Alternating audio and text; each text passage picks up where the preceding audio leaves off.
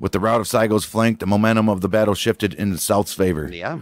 Lyon was wounded twice and worried that the day was lost.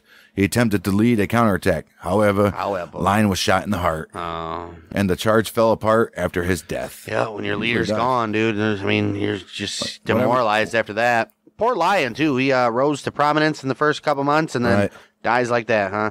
Lyon became the first Union general to be killed in the war. General Sweeney was shot in the leg, and Major Sturgis, as the highest-ranking regular Army officer, assumed command of the Union Army. Despite still being in a defensible position atop the hill, Union supplies were low and morale was worsening. By 11 a.m., the Union forces had already repulsed 3 separate Confederate charges. Ammunition and men were nearly exhausted, and Sturgis retreated rather than risk a 4th Confederate attack. Probably smart. Right. Henry Clay Wood, in command of a company that helped cover the retreat, later received the Medal of Honor for the heroism he displayed in keeping his company organized and functioning as it left the battlefield. Yeah,